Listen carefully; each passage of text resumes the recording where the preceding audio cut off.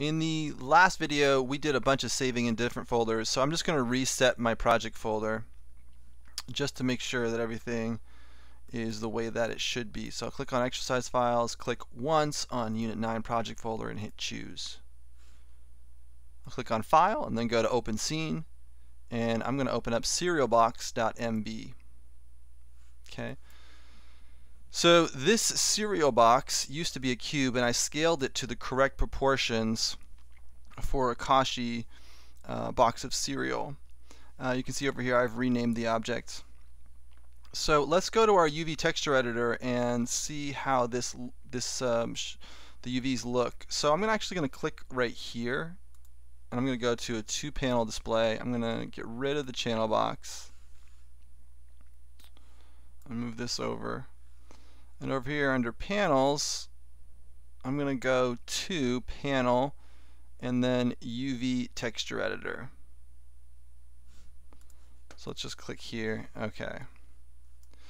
So now if I look at this cereal box and I look over here in the UV texture editor, these two shapes, if you were to unwrap this shape to a flat surface, if you were to tear that box apart and lay it flat on a table, it would not look like this. This is a cube that's been unwrapped. So what has happened is I scaled this box up, and over here the UVs did not scale when I scaled over here in the panel. So what we have to do is we have to unwrap this again.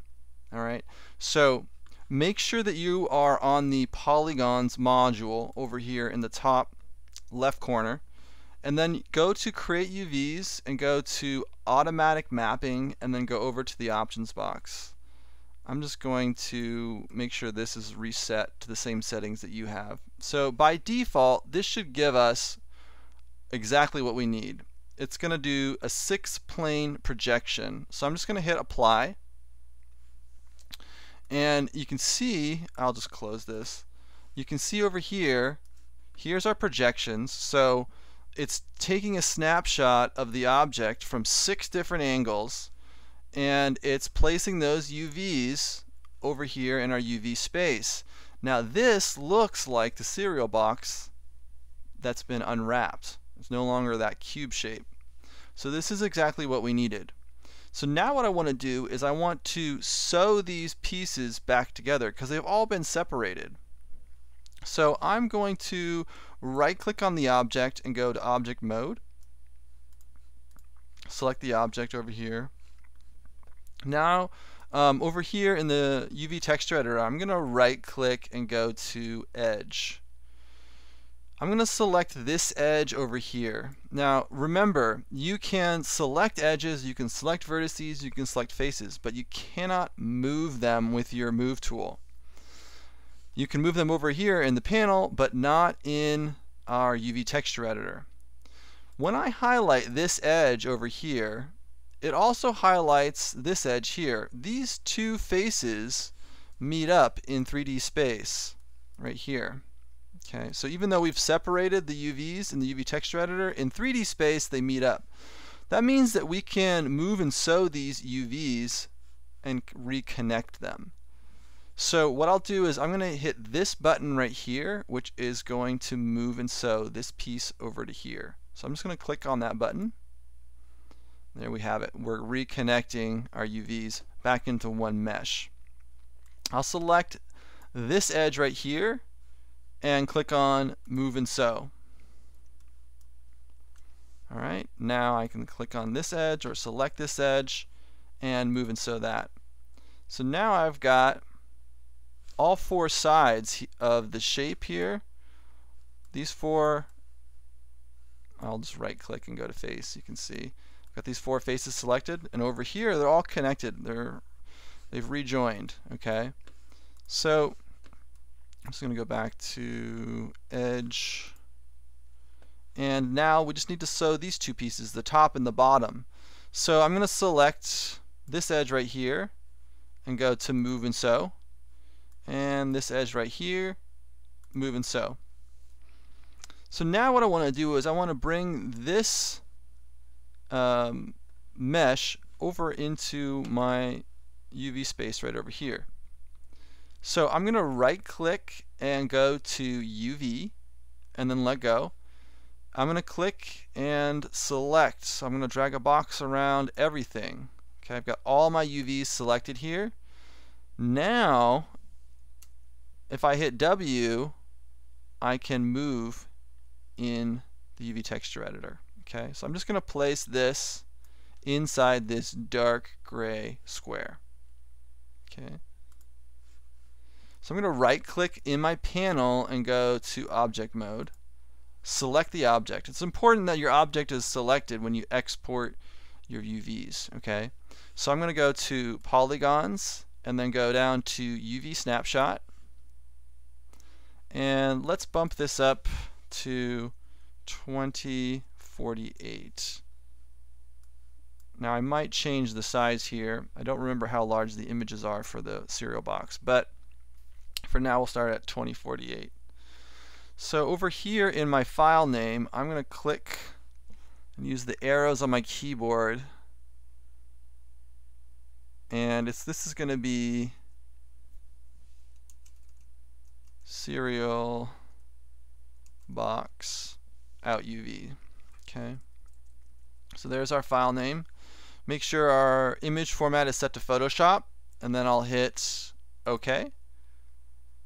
Alright, so now I'm going to, I'll minimize Maya, so I'll go to hide Maya right here, and then I'll bring up Photoshop. Here's my dye pattern from the last session. I'll close that. And I'm going to go to File, and then go down to Open. And I'll go from Source Images. I'm going to click on the Unit 9 project folder. Okay, if it's not showing up over there, you can always go to Exercise Files and then double click on Unit 9 project folder. And then I'm going to go to Images. So here I have serial box out UVs.ps. So I'll hit Open right here. So here's my UVs. I'm going to double click over here on the background layer, and we'll just call this UVs, and I'll hit OK. And I'm going to create a new layer. So down here on the bottom of the layer editor here, I'll create that new layer.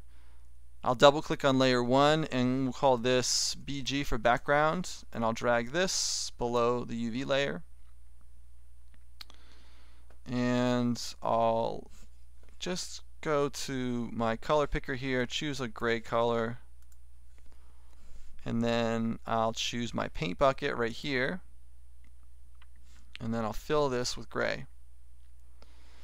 As in the last video, you fill it with gray, you don't see anything. We need to go to the UVs layer, go to Image, and then Adjustments, and then go to Invert. Okay, and then from here, with the UV layer selected, I'll go to Normal, or the drop down for the different styles of layers, and I'll go to Multiply. Now we can see our background color. So I'm going to click on the background layer, and I'm going to create a new layer, and we'll just leave that blank. Now I'm going to go to File and then go to Open, and I'm going to go to the Unit 9 project folder, double click on Source Images, and then I'm going to try and, oh, here we go, Serial Front. So we need to open up these different images for our serial box. So I'll just hit Open. So here is the front of the serial box. So I'm going to take my marquee tool right here, and I'm going to click and drag and select the front of this box. Now I'm going to cut off a little bit of the image here, because if I drag all the way to the bottom corner, if you look up here, there's a little bit of carpet in the frame there. So just, you can crop it a little bit. So I'm just going to crop, just so I'm making sure that my selection is only getting that serial box. Okay, so I'll go to Image and then Crop right here, and and I'll just resize this image a little bit, and I can see here I've got just the front of the cereal box. There's no carpet in there, so that's good. I'm going to go to Image, Adjustments, and then go to Auto Levels, and that just brightens it up a little bit. Now I'm going to take my Move tool, and I'm just going to move this from the serial front image to the serial box out UV. So I'll just drag this over. And as you can see, as I thought before, the image is not large enough. So I'm going to hit Command Z to undo, or let's see, I'll go to my history right here, go back. And I'm going to click on the serial box UVs right here. I'll go to Image, and then I'll go to Image Size. And I thought it might be too large, so we're going to change this to 1024 by 1024, and then hit OK. Alright, I'm going to hide my history. I've got my Move tool selected. I'm going to take the serial box and try that again, drag it over. So now I can fit this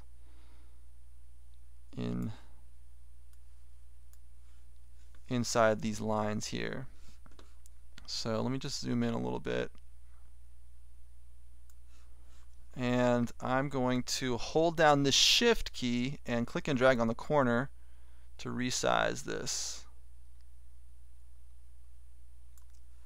And then I'm going to move this and try and place it.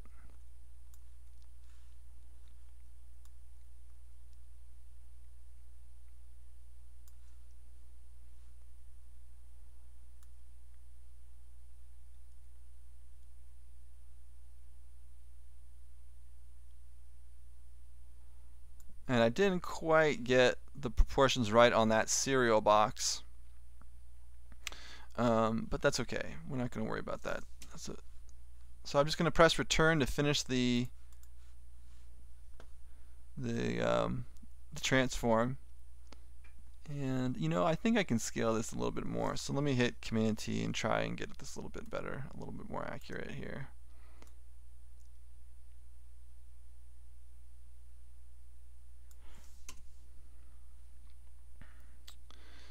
Alright, so I'll just take my,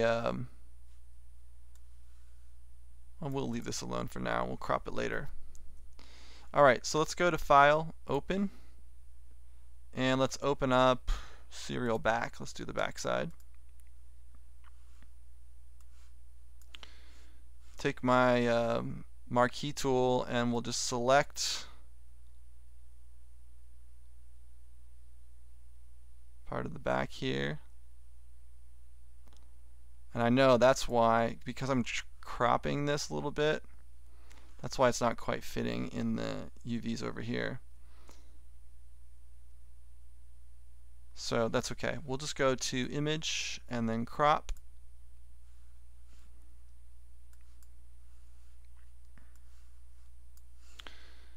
And I'll take this and move it over. And we'll just move this to the back side here. I'm going to hold down the Shift key and then click on this corner to resize this.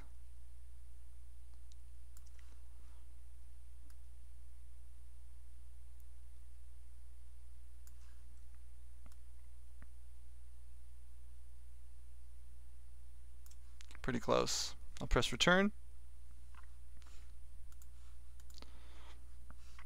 Okay. Let's go to File, Open. Actually, you know what? Let's close these. We don't need to save them. And let's open up. So we did the back, we did the front, let's do the bottom. Alright, so right here, this is a kind of at an angle. So I need to grab my ruler tool. Yeah, so if you click on the eyedropper tool, you can switch to the ruler. And I'm going to take, there's a little crosshair, there's a little little target here. I'm going to click on the edge, like right in the corner, and I'm just going to try and line up this ruler with the edge of the top or the bottom of this box here. Okay, so that's just going to give me a measurement. I'm going to go to Image, Rotate Canvas, and then go to Arbitrary. And that ruler angle that I just measured is 1.93 degrees. So I'm just going to take that and hit OK. And you can see now that has rotated my box. So now it is perfectly horizontal. I'll take my selection tool and I'm going to just crop out all the carpet stuff so we just have the bottom of the box. So I'll go to Image and then Crop. And let's see here. I'll go to Image, Adjustments, Auto Levels to bring up. Didn't really give us anything there. I don't want to mess with the, I don't want to spend too much time on that kind of stuff. We're trying to focus on creating this map here. So I'm gonna hit Shift, hold down Shift and resize this.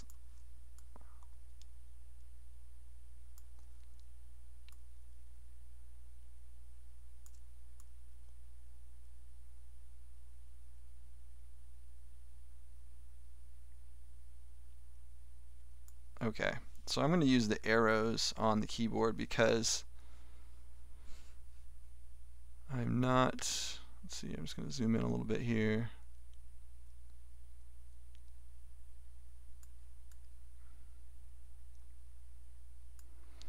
I'm going to use the arrows on the keyboard to line this up as best I can. Got a little bit of bleeding on the edges here. It's going over. That's okay. I'll just scoot over a little bit this way. Yeah. And I'll press return to finish the transform.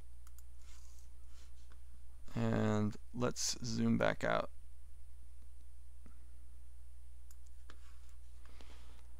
Okay. Let's close this. Don't save it. I'll go to File, Open. And I'm going to open up, do the side. So let me just really quick marquee select the side here. It looks like we don't need to rotate this. That's good. So I'll go to Image, Crop. Take my Move tool and let's move this over. And let's see here. I'm going to just zoom in a little bit.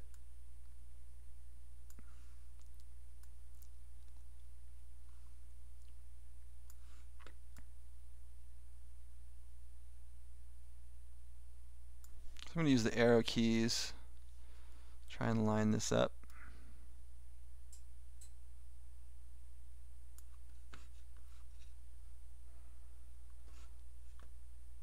Okay, that looks pretty good. So I'm going to hit return, and then I'm going to take my marquee tool here. I just want to zoom out a tiny bit. Oh, I cut off the top up here. So I'll hit Command T again, and I'll just bring that down a little bit. Press return. And I'm going to take my marquee tool here and just see if I can crop the edge here. There we go. Alright, let's go to File, Open. Let's do the other side. So I'm going to click and drag a marquee around all this.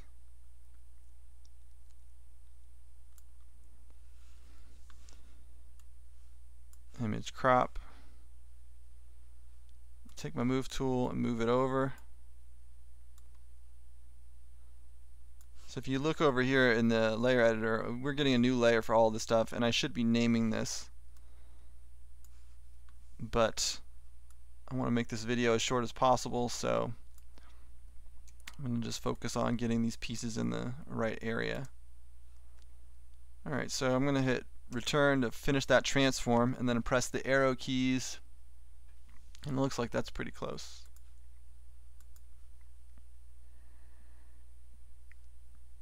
Alright, one more piece. Let's go to File, Open, and I'll go to Serial Top. And let's take our ruler tool and measure this.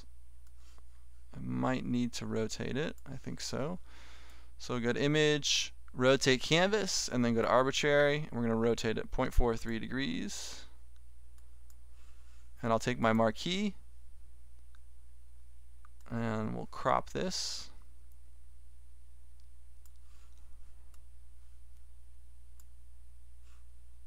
That looks good. Take my move tool. I'll move this over here. And I'll hold down the shift key and click on the corner. And I'll just resize this and move it. And resize again. Press return.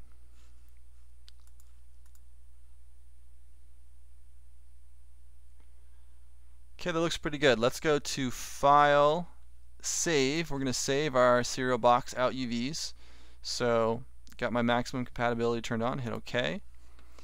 And then I'm going to click on this little visibility icon for the UVs to turn that off. So we just have the texture here.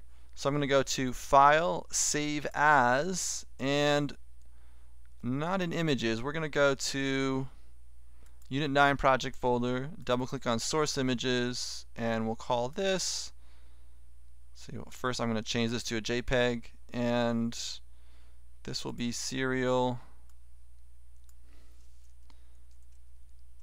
color map.jpg. So I'll hit save. Quality 9, that's okay, that's fine. Alright, let's go to, I'm going to leave this open, but I'm going to hide Photoshop, and we're going to go back to Maya, and I'll go to Window, Rendering Editors, and then Hypershade. I'll create a new Lambert, double click on Lambert 2, and we'll name this Serial Matte. Over here on the color channel or attribute, I'll just click right here to map a file to that color channel. And then over here on image name, I'm going to click on the folder icon, and that's going to bring up my source images folder for Unit 9. So serial color map, that's what we're looking for, so I'll hit open. So here it is. I'm going to hold down the middle mouse button and drag this material onto the object in the scene. And I'll close the hypershade. And here we've got our serial box. And we've got the images on all the different sides. So make sure that you save your work before you quit Maya, and make sure that you render out an image of this to send to the Dropbox.